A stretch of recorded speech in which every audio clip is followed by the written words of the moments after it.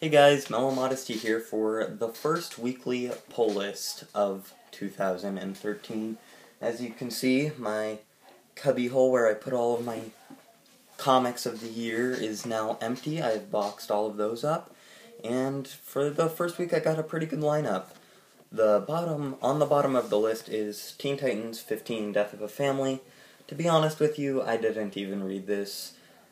I'm not digging a lot of the Death of the Family tie-ins, and I'm really not a Teen Titan fan, so I really can't say anything about this. The art is very nice, though. I can say that. So just because it's at the bottom of my list, don't let that discourage you, but I just didn't really feel like reading it.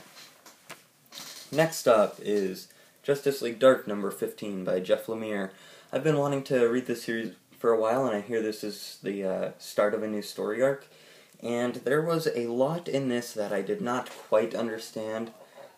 I'm not the biggest fan of the artwork, and I feel like Constantine's dialogue doesn't really fit him as a character, but it was a good issue. I'll definitely check out more.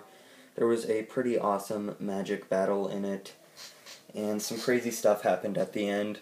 I'll definitely pick up the next issue, but yeah.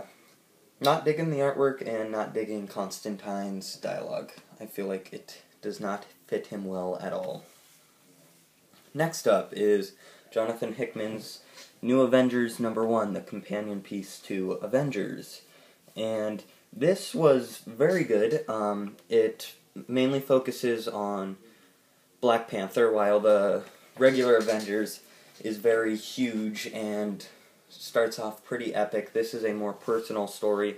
It starts with basically the creation of the Avengers Illuminati, who basically secretly run the world, which has Doctor Strange, Namor, Mr. Fantastic, Tony Stark, and it looks like a few more people, but I don't know them.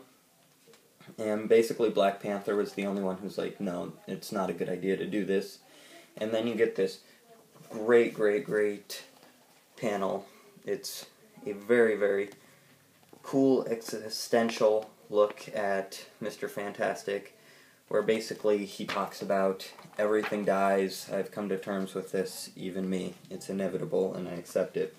And then you go to Black Panther's village, where this group of people find this thing that opens up this star map, and then this rhino comes through a teleporter, a wormhole teleporter thing, and there's this really cool way how it shows Black Panther goes through it from the regular to here. And I don't really know if he jumps into the future or what.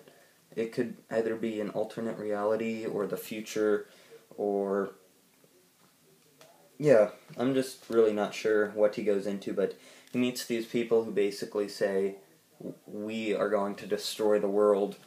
He gets in a pretty awesome battle. You don't really know what's going on, but you're not really supposed to. You just know that something big is happening. And Black Panther has these cool powers. I've never read a Black Panther comic book, but this is pretty badass, I must admit. The evil girl in it is quite a bitch, and she gets hit. And it's pretty awesome. And then basically it ends with the Black Panther joining the new Avengers Illuminati. And he basically says that he fears everything about it. He fears the Thinkers, he fears the Summoners, the Midnight Kings, and he even says the devil himself is on it. So, I don't know, this is a very interesting first issue. I'm definitely excited to see where this series goes. Can't wait for the second issue. I believe this is bi-weekly, so I probably won't have to wait super long for a new issue, and it's really interesting. I would definitely suggest picking this up. But unlike FF and Fantastic Four, where you have to read both of them, you do not have to read Avengers and New Avengers. They just simply have some thematic connections, and they are good. They both are improved by reading each other. However, it's not necessary. Next up is Godzilla the Half-Century War number 4. This has been delayed for quite a while. and this is a really, really great book. There's some awesome monster fights. This is probably the best issue of the Half-Century War yet. I'm sorry, guys. My phone is getting a massive amount of text messages. So, anyways, there's some great fights between Robot Godzilla, and a third Godzilla who has these crystals. Really, really cool fights, and then the evil human guy finally gets what's coming to him.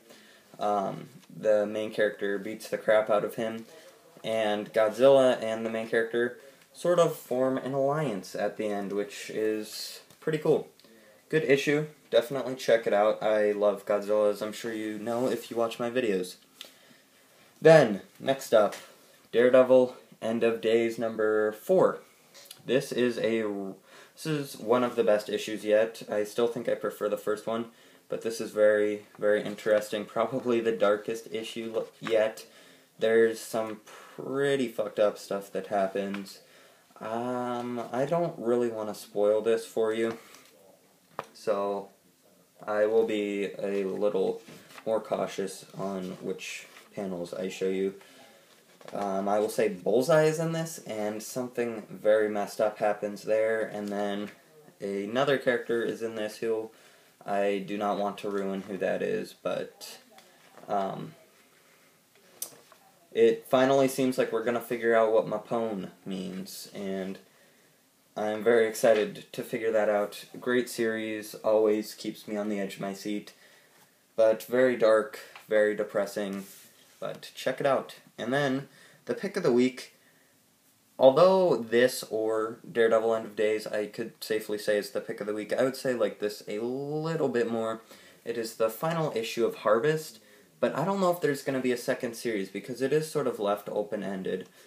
There's some really, really cool stuff. The main character, Ben, I believe his name is, he gets shot and he basically fixes the wound himself. There's a crazy meeting between Ben and, what's his name? The bad guy. God, I forget what his name is. But Ben is basically a total badass in this book. There's some very cool stuff in it. And then it ends on sort of a cliffhanger. I mean, they could end it here. I guess you'd say it's more of an ambiguous ending.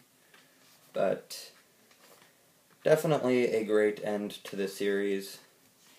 I really loved this series, and I might even pick it up in trade. It was honestly that good. If you guys weren't reading Harvest, definitely pick it up in trade. It is a great read, and I just really loved it a lot. So, check it out. Anyways, guys, picked up quite a few books this week. 1, 2, 3, 4, 5, 6. Took some stuff off my pull list, put some stuff on, and yeah, I am just excited to see where this year goes. Anyways, I will talk to you guys later, and Happy New Year.